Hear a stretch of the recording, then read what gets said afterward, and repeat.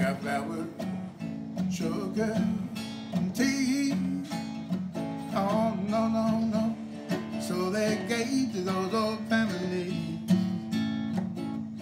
I got flowers. Hey, this is Archie Roach back at my kitchen table with the kitchen table yarns with singer-songwriters and about talking to them, yarning to them about what inspires their music and where they're from and what they're doing and it's been great so far. And today we're talking to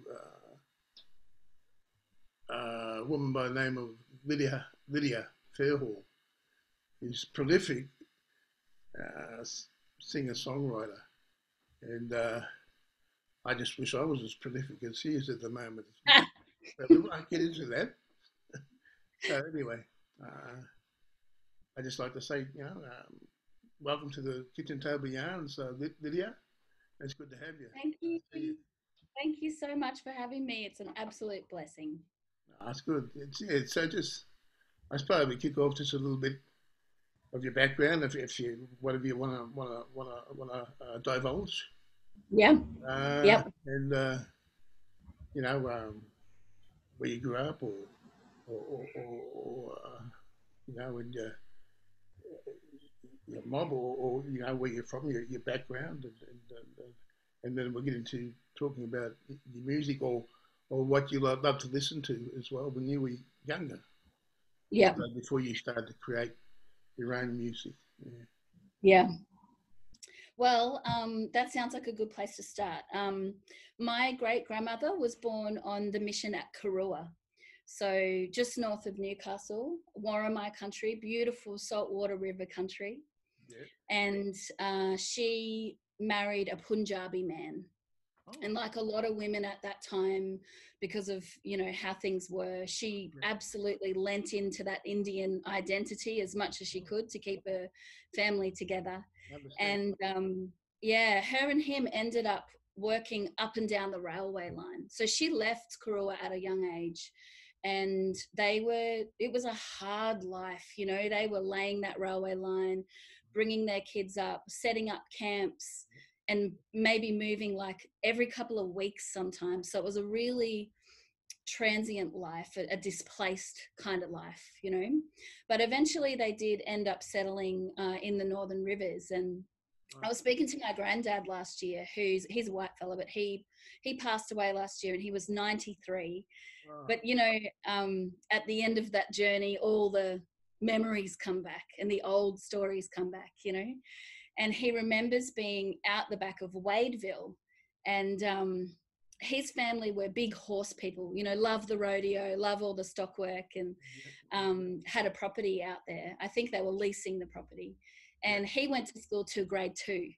So he remembers being at school in those extensive schooling years up until he was 8. Wow. And he said to me, I remember every couple of months, these 3 tall, dark, skinny girls would come in from the bush. Yeah.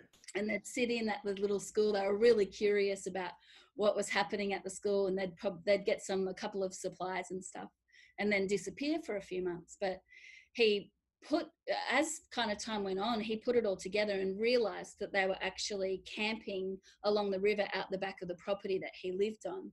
Oh, okay. But then, and then 18 years later, he's down at Brunswick Heads, and he meets this beautiful woman, and they have a wild, passionate, tumultuous, tragic love affair that results in 5 children, and all of the 5 kids ended up being in my granddad's custody because the grog got the better of my grandma, and things were not real good there. But he realised, as he was getting to know her family, that she was the baby sister of those 3 girls that would come in and visit from the bush. And she was born in a tent by the river at the back of his property.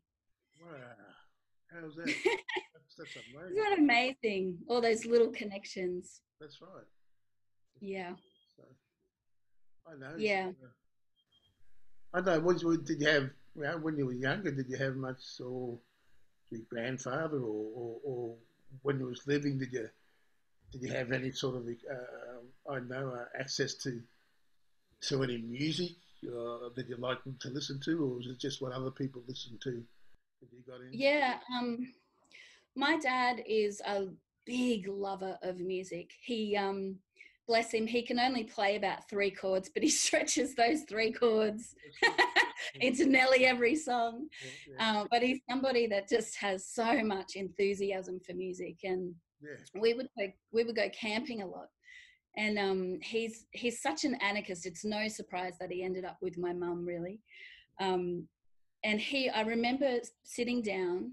I was about 4 years old, and we were camping on the Murray because we lived in Victoria for just a few short years there. yeah, yeah, And he said to me, "You need to pay close attention. Something's about to happen, and you're going to really want to remember this moment." He was very serious. yeah, And he ended up playing me this song and going through the whole song and teaching me the little counter melodies. And it was "War Is Over" by John Lennon. yeah, And bless him, Dad was so passionate about this. He's like, "This is the music of the revolution. It's not just music, it's much bigger than this." And I think that really stayed with him. You know, he was obviously, as a non-Indigenous person, the struggle was so different, but he really instilled in me this love for the singer-songwriter genre, and also really good pop, you know, good melodies, beautiful chord voicings and chord progressions. yeah. And that kind of evolved into really exploring a lot more folk music. Okay. So I, you know, all that Ani DeFranco, Gillian Welsh. Yeah. I remember Tracy Chapman's first 2 albums. Wow. And Wow. and just, I remember standing in front of the TV. I was watching Rage. I think I was about 5 or 6, and she had this really simple film clip, but she was playing Fast Car. Wow. And I remember just standing there as a child, just sobbing, listening to this beautiful melody and these beautiful words more than anything. And Yeah. so her first 2 albums were huge for me. And obviously, everybody's going to say this, but your music, not just your music, but who you are as a person. You know, you're a handful of people that I know that has been through everything in this world and has every reason to be angry and be, you know, live in sorrow. But somehow you've taken that story and become an uplifter and a peacemaker, and your music unites humanity and unites us. So thank you so much. It's just the biggest gift. No, it's, no, I think that's, that's part of what we do as artists. I don't know what many other artists think, but I think we actually have that. We have whatever you believe or whatever it is, it's sort of, it's a responsibility. If we're gonna, music that have create music or songs that people listen to, it's you've got to sort of, I suppose, give them something to find that strength, because like there's people go through so much hardship in life for one reason or another, and as a musician, I think it's part of our responsibility to try and uplift people in whatever way we can. But yeah, so that's all. You never. When I first started out writing songs, you're never really gonna. You don't really think that, oh, this song is, or my music is gonna really help people or do this. You don't think that at all. You just hope that somebody likes the song, And Yeah. it's turned out, and I've grown through my music, but through the years, I've grown as well, and I realised that a lot of my music and songs, or creativity, how I create has grown as well. Yeah. Yeah. So what does that process look like for you, Uncle? Are you somebody that writes songs over a few months, or is it a really fast process for you? Or I wish it was fast, but no, it takes a while yeah, to write a song, and sometimes you're thinking of you have ideas, or you're thinking of a story, or even a lyric, or just something you've heard from somebody. Just sitting down talking to somebody. I find that when you have a yarn with somebody sitting down, and there's so much sort of like a beauty in the way people talk. Their own character comes out, and some things they say, can stay with you and actually become a song. I've done that before. But yeah, it's for me, it's different. It's never one thing, and it can be different in other ways where I talk to somebody, or I'm just sitting down listening to, I don't know, nature, the world, the earth, or just listening to, go inside yourself and just listen to yourself and your spirit. So it's different all the time, really. Yeah. Yeah. And but I Is like. there a... Right? No, you go. You go. No, I'm just saying, but I liked how you explained. I was looking at something there, and you explained where you find song and how it can, you have a window open most of the time, and when you're out there at the bush there, and the songs come to you. So is that still the case? Yeah. Yeah. It's literally a window, and it overlooks the bush, lots of little birds, little wrens and finches and things like that hanging around. And I'll just get a feeling, but it's the same as you. Maybe a day or two before that, I'll be having a conversation with somebody, or I'll read something, and there might even sometimes just be one word. Yeah. And for some reason, it triggers this whole creative response. It's such a spiritual thing. It's so hard to explain. But yeah, I'll sit at that window with the guitar, and it's almost like the song just flies through the window, And it used to be a really slow process, but now since I've had kids, there's really no other way to put it than it's just like fast and dirty now, because I have like maybe 5 minutes, or I just have to get it done, and it's hopefully I'll get back to that slower way of doing things sooner or later. But always the kids will because they pick up on that energy, so they gravitate and quickly got to get this out. So always make sure I record it so I can come back to it when I've got more time. But that initial burst is really, it's such a spiritual experience. It's really quick, and it out of anything in the whole world, and especially out of anything to do with music, songwriting is the bit that I absolutely love the most. It always puts me back into alignment with my spirit and who I really am. Well, my first, the kitchen table is where I wrote a lot of my songs. Yeah. Like albums like Charcoal Lane, Jammy Dreamy, and others. I wrote them at the kitchen table. It was just, and it had that. I think because of that communal spirit around the kitchen table was where meals were prepared, and children, they were running. My children were running around when they were little, making all sorts of noise and that. But that created this atmosphere. That created this place where I could actually, I felt comfortable to write songs, and because it just felt right, place to be, This is who I am. I'm family orientated. And there's no better place than the kitchen table where there's so much activity, family, meals are prepared, cups of teas are had, conversation, and children running around, driving you mad. Nah. It's funny, isn't it? Because I sent my producer, before I made this new album that I'm slowly bringing out at the moment, I sent him some roughs of about 30 songs that we had to choose from.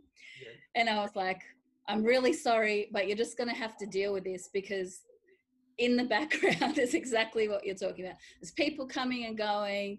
There's, a koala screaming out of the tree. The kids are interrupting. I'm like, just ignore that bit. You can hear the songs. And he was so good about it, bless him. I think we even used a few little bits from the kids in there. Eventually it all came full circle. But it's a beautiful thing sharing that process with other people as well. Well, that's right. It's not. It's life. You have that happening around you, and it's like you can't sort of, even though you might be creating or writing something, a song, it's still going on around you, and there's nothing much you can do about that. So Yeah. if you use that, that's what I have through the years as well. Yeah. To create or just say, well, this is how it is, like you said. You have to excuse the children running around, or the koala, Yeah. or the birds, or cockatoos screeching, or whatever. But that's the way it is. That's where I am, and I'm in this place. But even though I'm in this place where everything else is happening around me, I can still create. So that's good. Yeah. And I think that's one of those beautiful metaphors for life as well. You can always find peace amongst the chaos. And that process of writing in the middle of the daily family life is kind of like that, because if you waited for the perfect moment in life to feel happy, or for all the conditions to be right, we'll be waiting the rest of our lives. Yeah, yeah. And so it is that, because music for me is so inextricably linked to my spirituality. It's when everything else has fallen away, and those times where there's been nothing left, I've always been able to lean in to that faith and spiritual practice. And I've found, as I've gone through that process and gotten stronger and stronger with that, there are very little conditions there are no conditions in this world that can destroy you when you are living your life in that way. It's like you're in the world but not of it. Yeah, that's beautiful. Yeah. What you was talking about before we asked you to probably sing a song for us, but about one picture I used to love was one of this raging waterfall, making this incredibly loud noise, and was a large waterfall that's just water's pouring down this cliff face, and rumbling, and just right beside it, in a small branch from a tree, is a bird and its nest, and with baby chicks in it as well, and with all that this raging waterfall behind them, there's this life, this small life still there, and finding peace, even though this raging waterfall is erupting, or is happening behind them.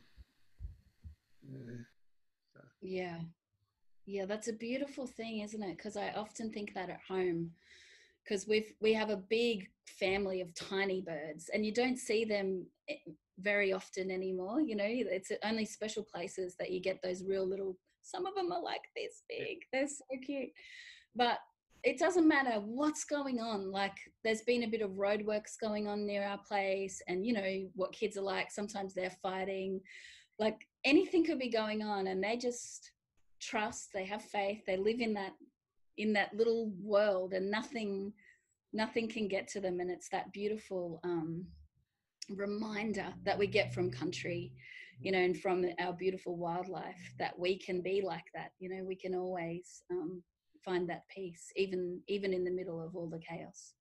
Yeah. Okay, look, before I ask you to sing a song, could you probably just touch on, I don't know, is there inspiration, or do you have any particular, or what inspires your songs, or is it just each song is different and the inspiration is different for each song? Yeah, I think each song is different, but I definitely have a thread through all of them, probably similar to you in that I probably wouldn't play music if I didn't think that it could help somebody else. Like for me, it really is about being of service, because I don't really like being up on the stage or being in the, You know, I'm happy to be nothing. You know, I'm good living a quiet life. And so I say no to a lot more things than I say yes to, that for that reason. But the thing that makes me say yes is always, well, maybe there's somebody there tonight or watching or listening that just needs to hear that you can go through the things that I've been through and come out the other side and still live a life of wholeness. And it's never too late to turn that story around. And that's the reason why I go. And I think that message is probably in every song that I write. But this one that I'm going to play, I only wrote a couple of months ago, and I'd a few years ago, I'd had that experience where I did kind of reach the peak of my career. Like I'd been building towards something for a long time, working in the arts, and always with that social justice focus, but as well, you know, I had the money and the big job and the accolades and the criticism that comes along with all of that, you know, and I kind of got about a year into it and realized that life really wasn't for me, and that it was bringing out a part of myself that I didn't really like, and I was losing that connection to my spirituality that my mum really was strong with that growing up, you know. And so I remember calling my partner John and saying, pack your stuff, we're out of here. And within 6 weeks we'd left the city, we're living in the bush, and our lives have completely changed. And so I wrote this song probably, you know, sometimes I have this experience where I dip my toes back into that old life. You know, and I always come out of it feeling so unsatisfied and almost empty. You know, I've spent so many years looking for love in all the wrong places as a young person, and I rode that story to as far as you could until you really have to choose life over complete self-destruction. And then I turned it around and still was looking for love in the wrong places through all of the material things, you know. And so this song is really like, just processing all of that, I guess. Well, yeah, it sounds like a good place to start. Yeah, listen to that song. Be great. Thank you.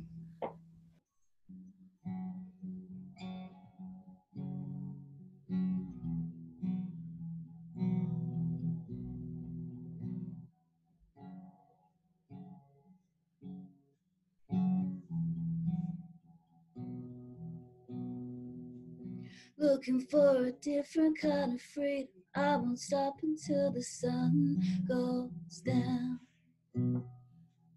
Me, I am nothing. I grew up at the bottom of a mountain town.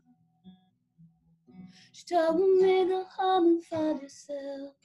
I don't have a way back. Landmarks have all been blown away. Now there's just a train track, a dusty track. And I don't care if I have to walk alone. I'll never truly bear this cross on my own. And I got love to share, and I will make my home with the peace of the Lord.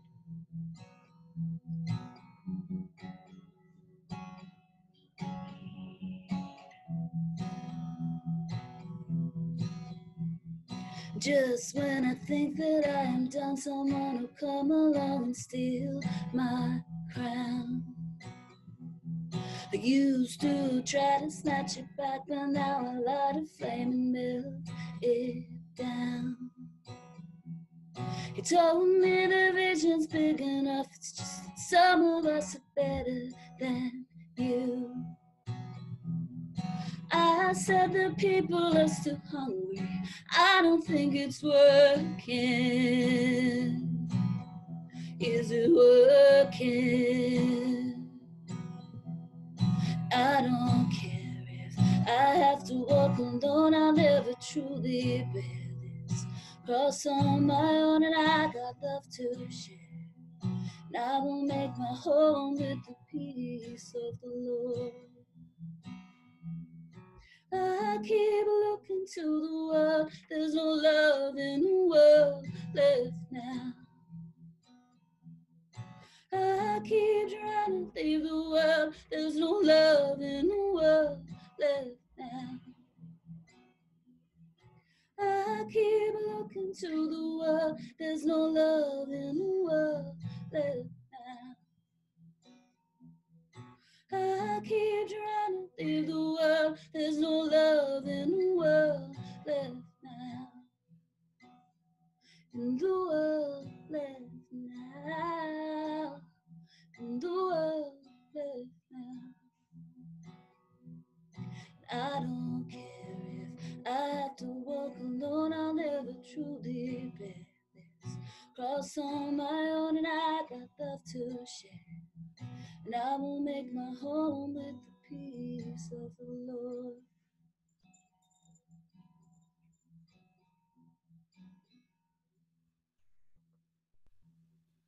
Yeah.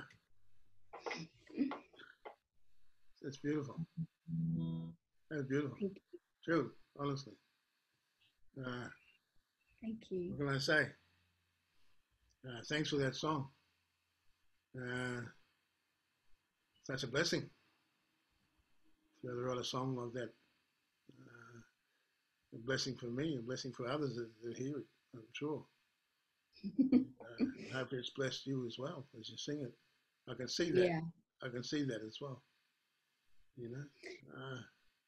Yeah, I was watching you talk about they took the children away, and someone was interviewing you and asking you if you get sick of it, and you were saying no.